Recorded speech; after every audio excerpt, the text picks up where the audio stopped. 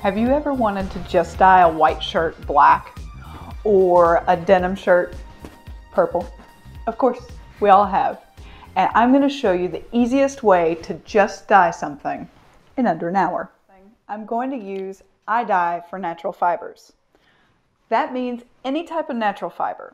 It could be from a plant or an animal. To get started, I'm going to open up my package and get my little gelatin pack of dye. This is powdered dye with all of the goodies involved, wrapped in a little gelatin pack that's going to dissolve in hot water. So I have this on a hot plate, but you can use your stove, which is a great thing. And once you drop it in there, you're just going to stir it around until it's fully dissolved. You want to use a stainless steel pot for your dye projects. And whatever it is that you use, don't use it for food again. This is going to be your dye pot. And that's okay, because I guarantee after you do this one time, you're going to want to do it some more.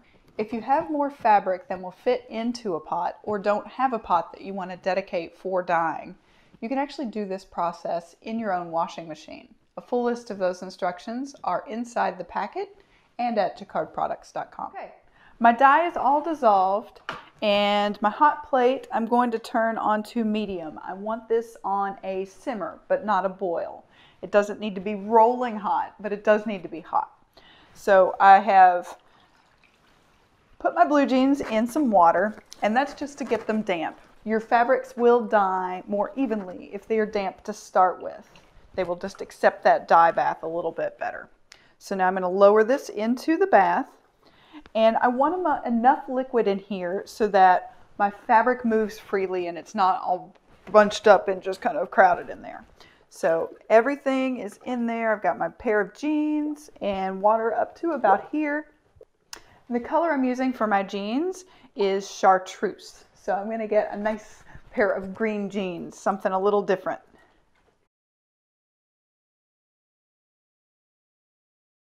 If it's from a plant, that's going to be your cotton, your linen, your rayons. I'm going to use 1 cup of non-iodized salt. If I'm going to use a fiber from an animal, like silk, I'm going to use a 1/3 cup of vinegar.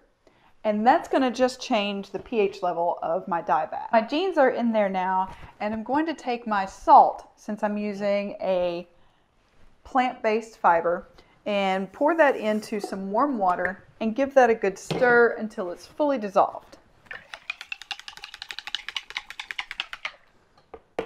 Okay, so I'm going to take my little claw and pull my fabric over to the side and pour my salt water into my dye bath.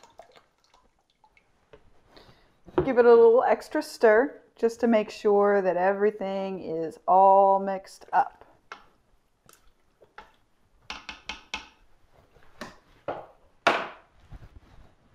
Stirring your dye bath ensures that your color is going to be even and solid all the way through.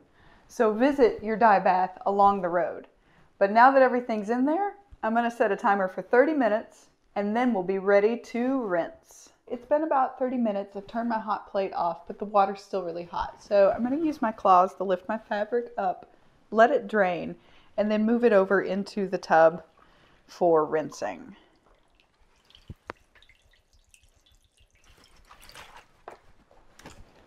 Now I've moved my jeans to this tub so they're easy to move around without dripping everywhere. I'm going to take them to my washer, wash them with some Synthropol or other mild detergent, pop them in the dryer, and they'll be ready to wear. Okay, my jeans are done, out of the dryer and ready to wear. These are chartreuse green, and I absolutely love the way they came out. So whether you're dyeing your jeans bright green for spring, or black just to match an outfit, iDye is a great way to just dye it. Most natural fabrics still have synthetic stitching that won't be dyed by iDye Natural. But don't worry, you can use iDye Poly to dye those. Check out our video on iDye Poly for how to dye stitching and other synthetic fibers and materials.